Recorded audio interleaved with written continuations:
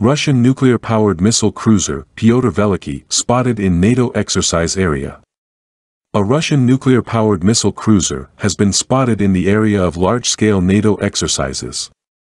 A few hours ago, NATO reconnaissance aircraft spotted the Russian nuclear-powered missile cruiser Pyotr Veliky and several large anti-submarine ships in the NATO military exercise area in northern Norway.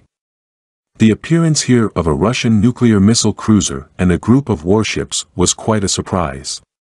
Pictures taken by a Norwegian P-3C Orion patrol reconnaissance aircraft show the Russian nuclear-powered missile cruiser Pyotr Veliky and, presumably, the large anti-submarine ship Severomorsk, currently north of Norway, heading west.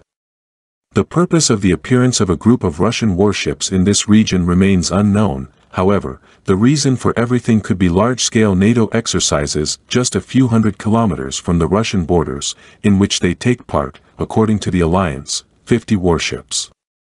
It should be noted that at the moment no provocations have been noticed from NATO. However, experts do not exclude that the alliance can arrange them if Russian warships appear in the area of the military exercises.